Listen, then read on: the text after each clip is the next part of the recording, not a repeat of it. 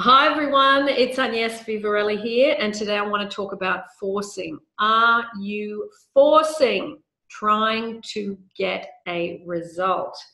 Now, I know that amongst law of attraction circles, some people say instant manifestation, 14-day manifestation, 21-day manifestation. There's all these different time zones and time frames, and it is very much about I'm going to manifest this by then. Now, if you do choose to do that, I'm not against manifesting happening quickly, but I want to say when you set something like that, is it causing you some anxiety? Is it causing you some fear? Or is it helping you to feel good? Okay? Now, forcing is not a great tactic for manifesting, okay? It is very much the opposite. You create through imagining, through scripting, through affirming, through meditation, through vision boards. You do all your little techniques. Great.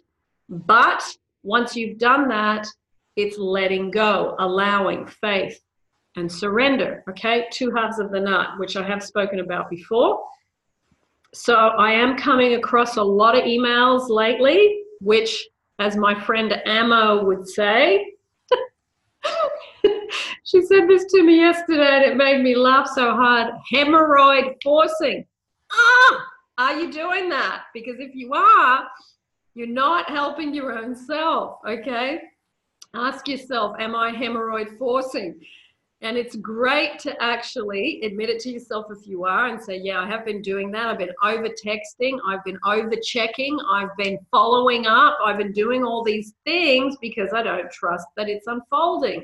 Remember, nature has a cycle. So does this. This is part of the laws of life, the laws of the universe. And nature is the best example. You plant a seed, you water, it's got to be, left alone so the sun can come and make it sprout. It goes through a cycle. Manifesting, I think, is the same. You do your planting through all your techniques, but then you have to take your hands off it and allow it to sprout, hatch in its own time. So if you are doing that, stop it and let yourself lean back and away, relax, go and do something that's fun. It doesn't matter what it is. Go and do something that makes you feel good. Whether it's watching TV, a good series on Netflix, whether it's riding your bike, whether it's, somebody even said on one of the threads, they love watching fish, do something. Watch fish if you need to. I love that one. It was brilliant.